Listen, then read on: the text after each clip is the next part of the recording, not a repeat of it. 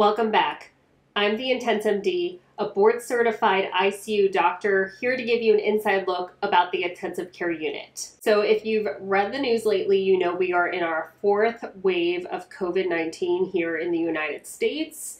We are feeling it particularly heavy here in Texas.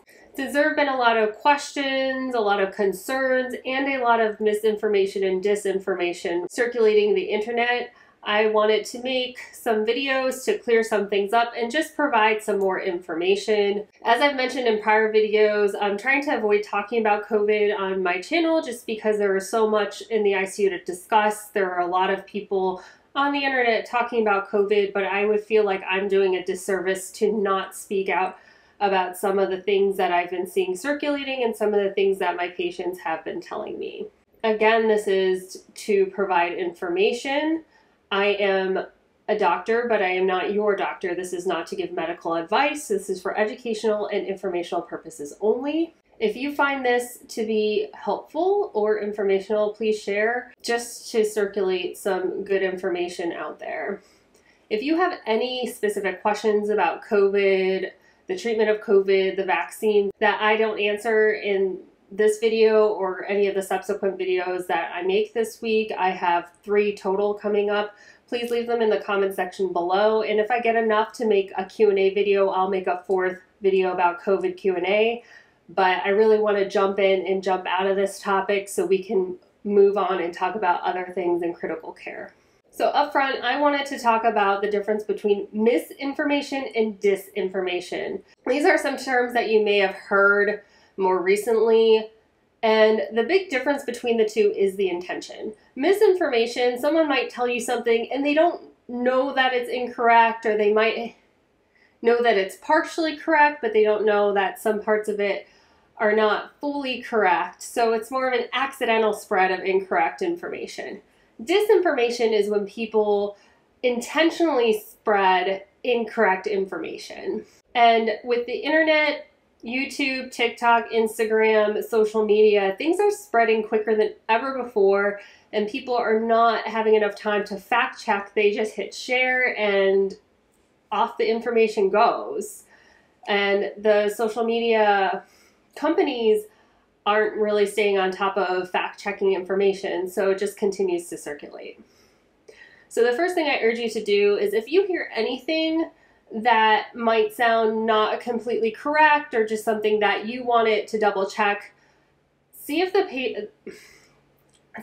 person who gave the information lists sources. I'm going to list all of my resources down below, and you're welcome to fact check anything that I say against the resources I have or any further information, but also make sure the sources they use are credible sources. You want to see things that are coming from medical journals, scientific studies, instead of a blog post or a TikTok. So for those of you who are new, I've talked about this in prior videos, but what are my credentials? I have a 4-year bachelor's degree in chemistry. I have a 4-year medical degree, doctor in medicine. After going to medical school, I did 3 years of internal medicine residency and am board certified in internal medicine, as well as 2 years of critical care medicine fellowship, and I am board certified in critical care medicine. And I have been working in a COVID ICU setting since March 2020, so I also have some anecdotal evidence as well, but I'm going to try to keep this very factual and not my opinion. I'll tell you if something is my experience versus what we've been seeing in studies, just so it's very clear what's facts, what's my own experience, and what are my opinions. But I try to keep my personal opinions completely out of my videos because, again, I just don't want anything to be misinterpreted or any accidental misinformation on my part. So a couple weeks ago, I posted a video about the Delta variant. And this is prior to the wave coming to the United States. I mentioned a couple things in that video in terms of why it's called Delta, the vaccine efficacy, what we knew about the Delta variant at that point, and what we are still questioning. So just some updates. As you know, I've said multiple times, this is the 4th wave of Delta. There's a Twitter account that has been putting out the raw numbers from Texas every single day, and I just think it's interesting to go back and look at the beginning of July versus the end of July in Texas. And on July 1st, you can see there were 1,100 new cases of COVID, about 1,500 people in the hospital. That is going down from the day before.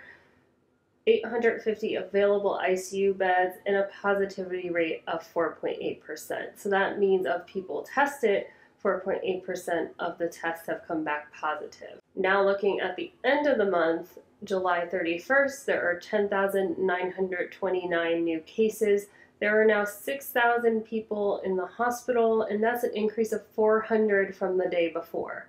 The positivity rate is now up to 17%. And on the day I'm editing this video, I looked at the new numbers and I decided to input them as well because, as you can see, in just over a week, the new cases are now close to 17,000 daily.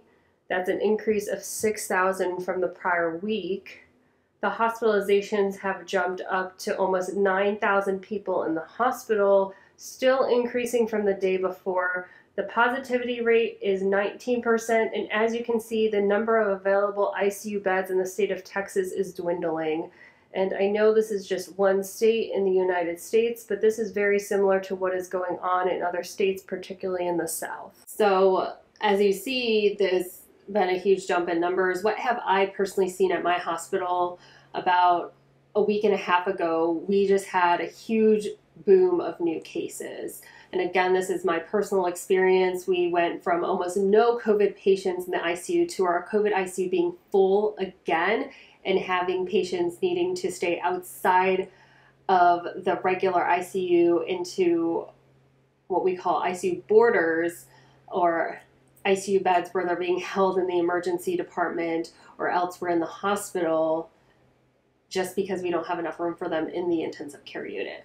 Something that I'm seeing personally is there are more younger people. There are people in their 30s and 40s versus prior waves. There's more so now than there were prior, at least in my experience. So we're going to talk a little bit about the vaccine here.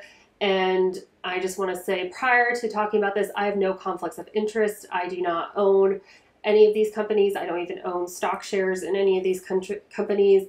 I have not participated in any of the vaccine trials as an investigator or a participant.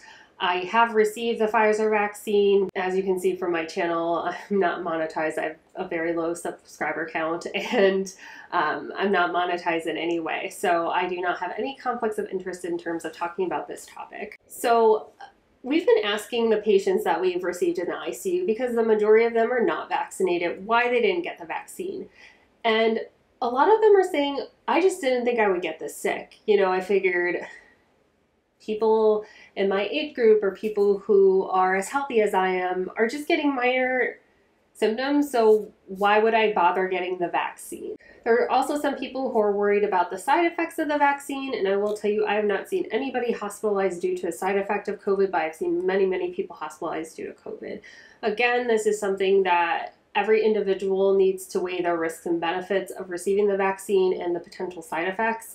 There is a lot of information out there, and continuing to gather more information about potential side effects. But as I said in my Why Did I Get This Vaccine video that I published a long time ago, the most common side effects are people just not feeling great after their second dose of the vaccine. This isn't to discount that there are some side effects that have been demonstrated, particularly with the Johnson & Johnson vaccine, but we're talking about risk versus benefit and the possibility of having a side effect from the vaccine versus having severe illness from COVID. And then, of course, there is the misinformation, disinformation, things like the vaccine changes the DNA, which is not true, because the Pfizer and Moderna vaccines are mRNA vaccines. This means that they are messenger RNA. Messenger RNA does not enter the cell, so it does not have contact with the nucleus of the cell, which is where the DNA lives. And there are plenty of resources online that go over basic cell biology that will further discuss the process of messenger RNA and how it is involved in cell replication. And then, of course, there's always the conspiracy theorists, people who just don't believe in the vaccine, people who don't want the vaccine for reasons of not wanting any vaccine. So, you know, there are always going to be people who do not want to get vaccinated for one reason or another. I think the thing that took us aback the most as healthcare workers is people saying, I didn't get vaccinated because I just didn't think it would be me getting this sick. Does the vaccine work? Yes, it does. And there are a few things that I wanted to talk about specifically with this in terms of misinformation and disinformation, because there are a lot of misconceptions about the vaccine. So the endpoint of the vaccine trial for Pfizer, particularly, and Moderna, we're looking at if somebody has severe COVID or if somebody dies from COVID. So when somebody says the vaccine is effective, that means it is effective against people getting severe COVID and dying from COVID. It does not mean these patients will not get COVID that's asymptomatic. It doesn't mean that they won't get mild COVID. This is trying to protect people from death and severe COVID leading to lifelong, long-term symptoms. Saying a vaccine has a 93% efficacy means that 93% of people who get the vaccine will not have severe COVID and will not die from COVID. That means that 7% may still get severe COVID. Have I seen people who've received the vaccine hospitalized with COVID? Yes, and particularly the Johnson & Johnson vaccine. Do I know people who have been vaccinated who have had mild COVID? Yes, but they have not had severe COVID. The vast majority of patients we're seeing, particularly in the ICU at this point, have not received the vaccine. And that's a fact. People need to make a decision for themselves if they think that they want to risk getting severe COVID, being in the ICU, and dying from COVID versus taking the vaccine. Then there's the whole conundrum of why are we being asked to wear masks again? The CDC said a couple months ago that we can stop wearing masks, and now they're telling us to wear them again. So a couple things about this. The CDC said people who are vaccinated can go without masks. That turned into everybody just stopped wearing masks, whether they were vaccinated or unvaccinated. Am I surprised by this? No, I think a lot of people were like, hey, wait a minute. There's no way of knowing who's vaccinated and who's not. People are just gonna stop wearing masks. And the people who weren't getting vaccinated probably also aren't gonna wear masks anyway. So people are taking this information, saying that we have to wear masks again, and twisting it into saying, well, that means the vaccine doesn't even work. Which again is not true. It just means that we have not reached herd immunity. This is the amount of people who need to get vaccinated in order for the disease, the virus, to stop spreading, because most of the herd is vaccinated. There will always be people who cannot get vaccinated for one reason or another, but it's usually a very, very small percentage of the population. These are the reasons why they're asking people to continue to wear masks, because you can still get COVID and spread COVID if you've been vaccinated. Nobody ever said that that's not the case. The reason is you're preventing the spread of COVID and you're preventing severe COVID. So there's a lot of people are starting to be like, well, just who cares? Like, not enough people are going to get vaccinated. I'm sick of sitting home. I'm sick of wearing a mask. I got vaccinated. I did my part. Who cares if these unvaccinated people get COVID? Well, as long as COVID is still circulating, it still can mutate. We're seeing the Delta variant is causing more severe disease and is spreading quicker than the prior strains. So it can continue to mutate into another strain that is even more virulent, that spreads even quicker, that affects even more people. We might have a strain that might start giving people who've been vaccinated the severe virus. So we really want to squash this.